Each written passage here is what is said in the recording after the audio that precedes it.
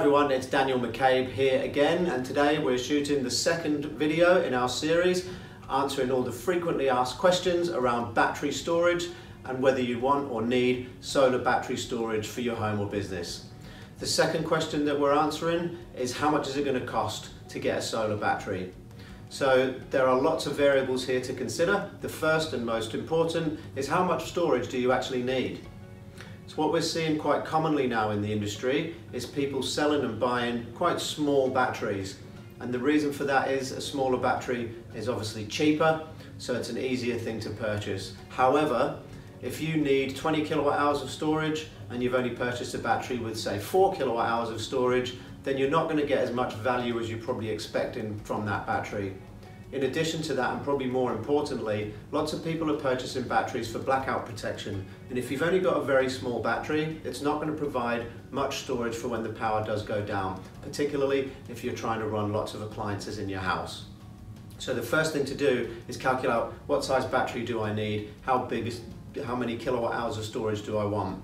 The way to do that is to have a look at how much energy you think you're using after sunset, after your solar panels have stopped working, and then you can reverse engineer that calculation basically to work out how much battery storage you need. Now there's more sophisticated ways of doing those calculations, and we can certainly help with that if you'd like us to help size a battery for you. So first of all, work out how big a battery you need. That's the most important thing. Secondly, it comes down to which manufacturers you're most comfortable with and who the installer is for the solar system. So not all batteries are equal in the same way as not all solar panels or any appliances are equal. Some are better quality and some have different functionality.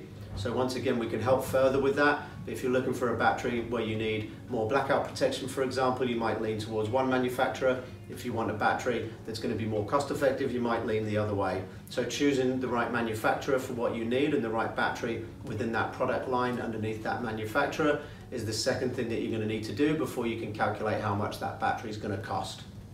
The third big one is where is the battery going to be installed?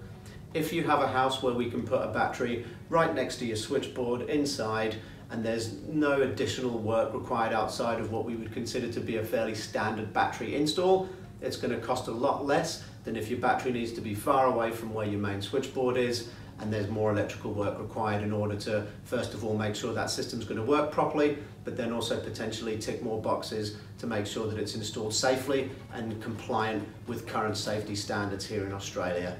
So they're the three main things you need to calculate in order to get the cost. But to give you a generic answer, a battery here in Australia right now at the time of recording, it's going to cost anything from around $15,000 up to about $25,000. There are some situations where it will cost slightly less and some situations where there's lots of storage required where it will cost a bit more, but that's around your starting point if you wanted to have a ballpark. Now the value of that battery obviously is going to be different for each person. We have got a previous video that goes through, is a battery going to be worth it for you? So if you haven't looked at that, maybe check that one out. But batteries are offering more value now than they ever have done in the past.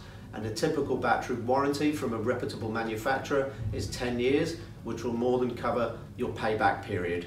I hope this has been helpful. Please keep a lookout because we're making lots of videos with all the frequently asked questions. And if this one's been helpful, I'm sure some of the others will too. Thanks very much.